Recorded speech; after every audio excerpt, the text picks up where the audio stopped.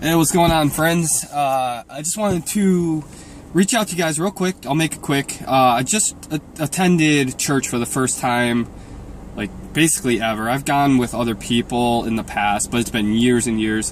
And this is the first time I've actually gone because I wanted to go. And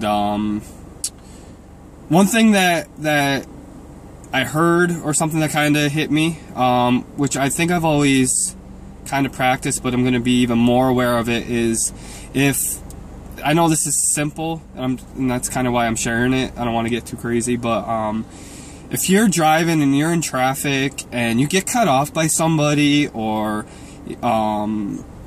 maybe somebody's out late at night, snow blowing in the middle of winter, and it's midnight or something, you don't know what those people are going through or what they've been through.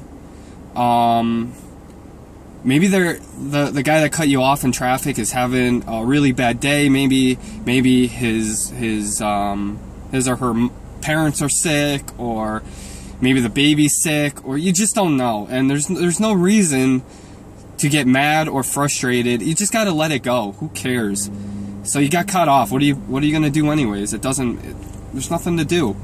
Or maybe the guy snow blowing in the middle of winter at midnight or whatever is going through some tough times. He's working 2 jobs and has a baby at home and has to get the snow blowing done because the wife's pregnant or whatever. You just don't know. So my message for today is don't let things like that bother you. And if they do, just be able to flip them off, because flip the switch off, but don't let that stuff bother you, because it really doesn't matter. It doesn't make a difference. You know, everybody's got a story.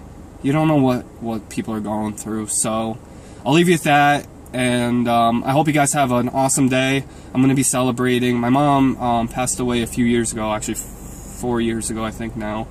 And her birthday's tomorrow, so I'm going to go down to the river with some family and hang out with them and have a good time. But so anyways, yeah, that's my message for today. I hope it helped. Just remember to be cool about things, and you don't know what people are going through. It doesn't even matter, you know. Just there's no reason to get frustrated. So till next time, take care, guys.